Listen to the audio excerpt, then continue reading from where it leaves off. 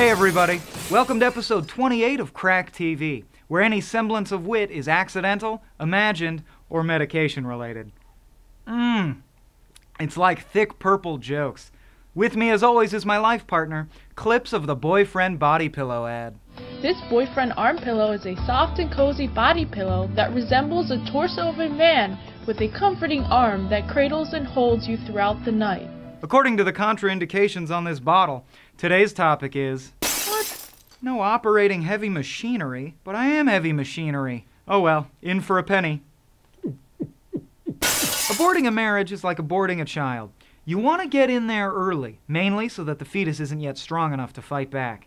A good, terrible proposal can kill your marriage before it's even sprouted ear nubs. This handy image neatly sums up all of the many reasons Lisa McBrayer should change her name, move far away, and cut up her face.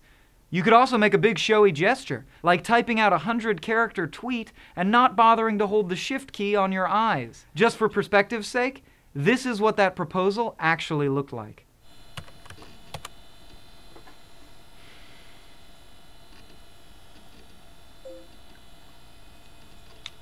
Alright. The groom's not allowed to see the bride's dress until the wedding day, so it's a great way to make a bold, lasting statement. Statements like, I am enemy vampire, and this is my wife, burned doll.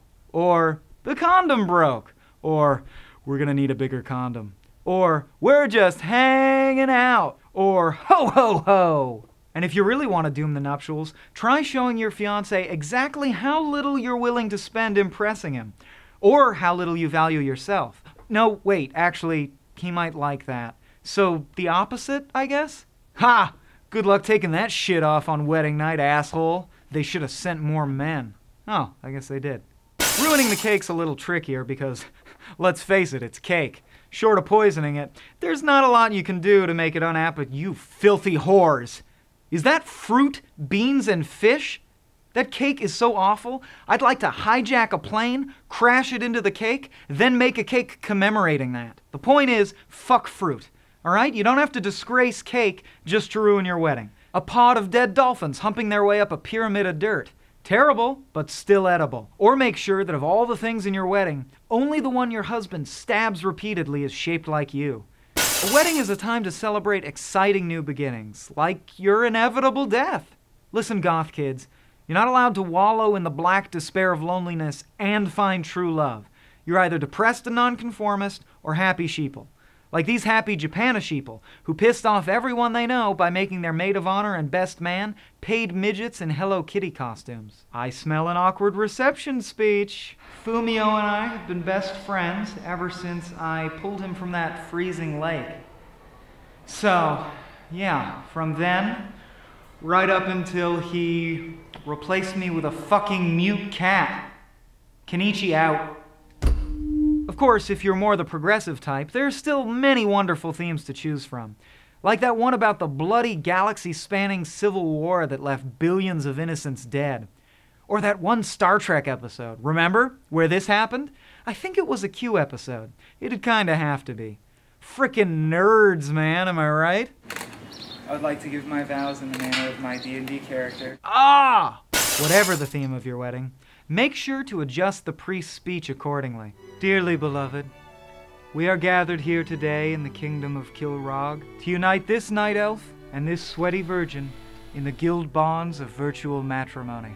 If anyone present knows a reason why these two ugly monsters should not be made G and bitch, please freestyle rap your objection now, or forever hold you... Wait, where'd they go? Where the hell'd they go? How am I supposed to marry an invisible... Oh, there they are. By the power vested in me by these acid-wash Levi 501 loosefits, I now pronounce you man-child and retired Renfair wench. You may kiss your substitute mom. In Bozo's name we pray. So let's recap. You proposed like a tool, strapped on some sweet wedding kicks, your cake is an old boot with a sculpture of you being a bitch on top, and you're being married in Klingon in a parking garage dressed like traffic cones. What else could you possibly do to encourage your mate to not take the plunge? How about gnaw their finger off? What? No, but I get it. Rings are really expensive these days. Self-amputation? Arguably less so, unless you're a professional bowler. And what better way to celebrate your love than by getting liquored up and sticking parts of each other in your mouths? It's like your first date all over again. The phrase, "I want you in me," has never been more appropriate or less arousing. Really? Huh. I guess I stand corrected. Or should I say, erected. Cannibalism boner. Good band name, by the way. Well, that about does it for this episode. Hey, Clippy, maybe you and I should finally tie the knot, huh? This novelty pillow makes a great original gift for a friend or relative with a good sense of humor that would love to have a little more cuddling at night. Okay, I get it. This was all just a game to you, wasn't it? Some kind of game. I've been your host, droid Michael Swaim. Allow me to play you out. Until her womb starts spilling out, baby. Only then did I reckon my curse. Alright. Let me sleep. Let me sleep forever.